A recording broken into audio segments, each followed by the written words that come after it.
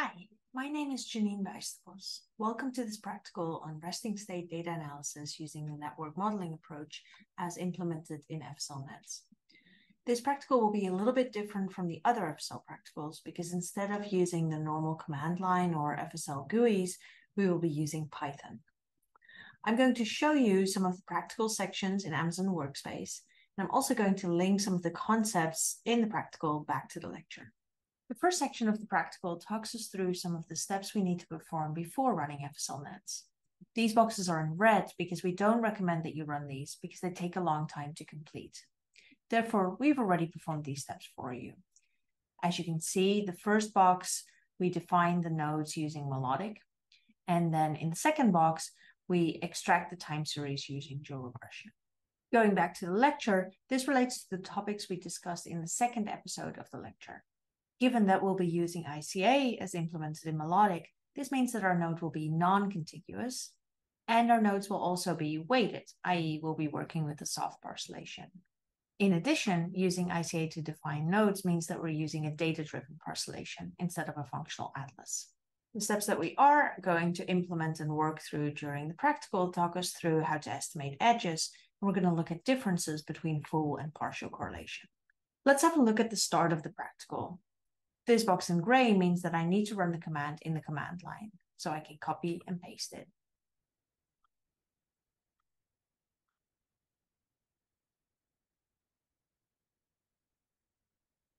Enter.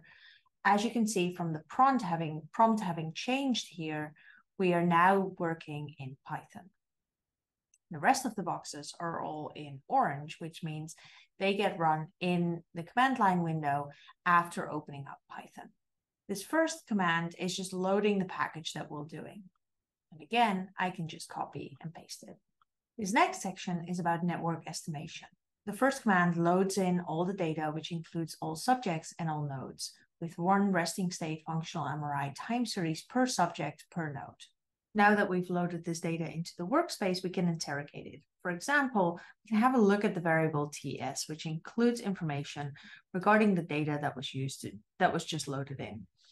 Several of the commands in this practical would generate figures for us to look at.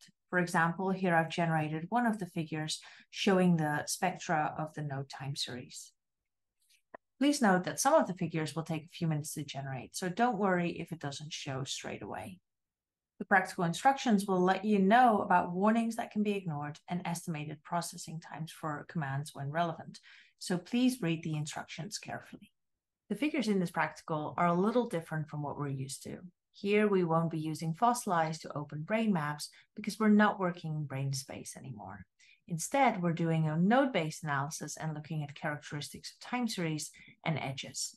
Because the figures are a little bit different, the practical includes clickable information to learn more about the figures. We encourage you to look at this and think about the results. If you're attending an in-person course or an online course, this is also a really good opportunity to engage with the tutors. You really do gain most from this course by asking questions and interacting with the tutors. This next section talks about cleaning up the data. This is relevant for a data-driven approach because some group-level nodes might be noise nodes despite careful cleanup during the individual data pre-processing stage. This is because residual noise can be detectable at the group level after combining data across many subjects. The first command here defines the node numbers that are classed as signal and should be kept. And then in the second command, the noise components are removed from the data. The next section calculates the network matrices, or netmats. Here we're calculating both the full and partial correlation netmats so that we can compare them directly. For the partial correlation netmats, we are applying a bit of regularization, as we discussed during the lecture. Once we've generated the netmats for all participants, we can look at group-level summaries in the next section. This first command will show you the group average netmat. In this next command, we'll plot the network hierarchy. This part of the practical relates to section 3 of the lecture about group-level analysis, where we included the hierarchical clustering results. The next section of the practical looks at statistical comparisons. For example, The netsglm command will run a general linear model in the same way we've seen many times during the FSL course, but in this case, it'll fit the same model separately for each of the edges. The results figure displays 1 minus the GLM p-values for the network matrix. As you can see, most of these values are blue, indicating that the p-values were close to 1, and therefore the edges did not differ significantly between patients and controls. The figure shows one of the edges has a p-value below 0.05 after correction for multiple comparisons. We can interrogate this result a little further using the next steps in the practical.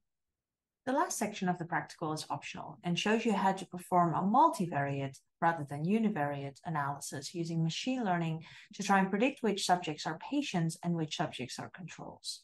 If this is of interest to you, we would encourage going through these steps. To wrap up, we hope you enjoyed this practical. If you're attending an organized FSL course, please make sure to ask the tutors lots and lots of questions, which will help you learn and make the whole experience more fun. Thanks.